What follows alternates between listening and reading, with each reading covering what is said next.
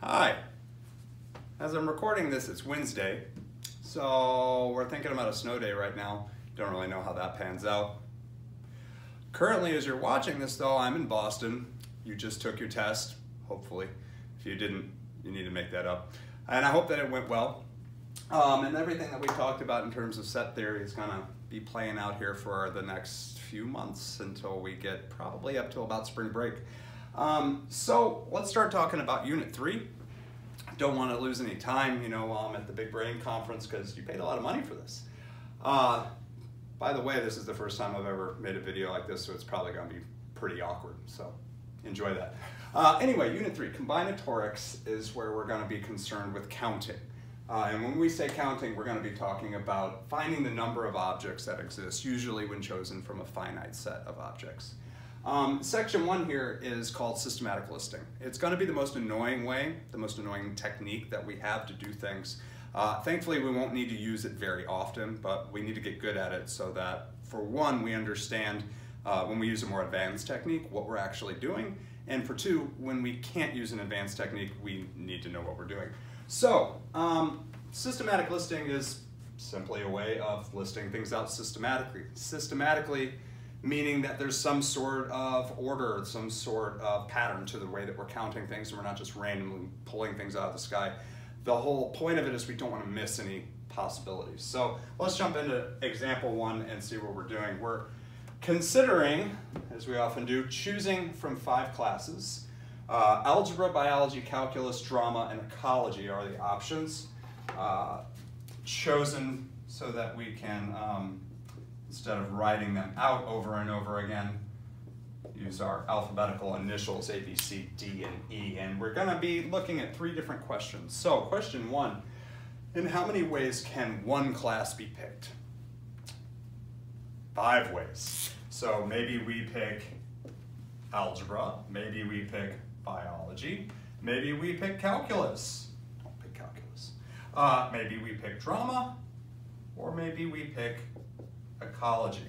So we would say this can be done in 5 ways, no big brain buster there. But then things kind of get a little more sticky when we're thinking about picking 2 out of the 5 classes. And that's going to be ways that we're going to phrase this. We're going to be picking from 5, we're going to be picking 2 at a time.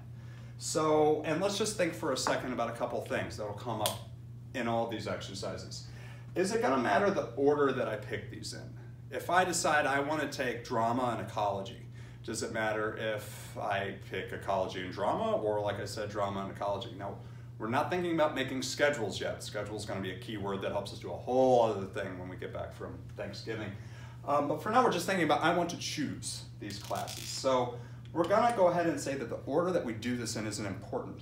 We want to pay a careful attention to repetition, and we want to do this in such a way that we're not going to miss any of the possibilities. So let's say we pick algebra as our first class. We then have the option to pick biology. So AB would be one of the options. We could still pick algebra as the first class and then take calculus.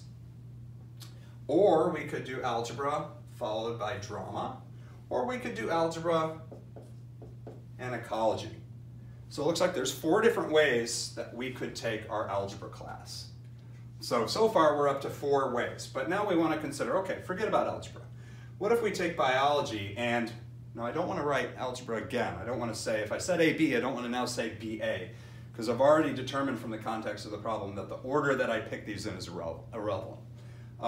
It won't always be, so we're going to have to be careful. Also, I don't want to make a selection like BB. I'm not going to take biology twice, unless I fail. But that's not going to be part of this conversation either. So I'm thinking about, the order doesn't matter and the repetition is not allowed. These are going to be 2 key things that are going to be thematic for the rest of the semester. So let's go ahead and say we can't do BA, we don't need to do BB, so let's just jump to BC, doing biology and calculus. Let's do biology and drama, and then biology and ecology. So because I've already counted one of the 4 ways I can take biology in my algebra list, now my list is only 3 things long. And you're gonna, as you will see in many things, start to detect a pattern. Let's start to think about calculus now. Calculus, don't need to worry about putting it together with algebra, already did that. Don't need to worry about putting it together with bio, we already did that. So we need to put, as a unique part of the listing, we need to put calculus and drama and calculus and ecology together. And you can see the list is getting one shorter every time. So as you could guess, even if you weren't thinking that far ahead, we're probably only going to have one listing in this column, and that would be drama and ecology put together. So we have 4 plus 3 plus 2 plus 1, 10 ways that this could be done. And again, I want to pay particular attention to the fact that I wasn't allowed to repeat any element from the set as I was choosing, and the order that I put them together in didn't matter. Sometimes the flip side of both of those things could be true. So, I want you to take a second and try to determine, what about 3? Now, if you notice the pattern, and like I said at the beginning of this video, we will have a better way to do these problems in the near future, like right when I get back. See if you can list out all the ways that you could choose 3 courses. So we'll give that answer when you come back in part 2 of this video. So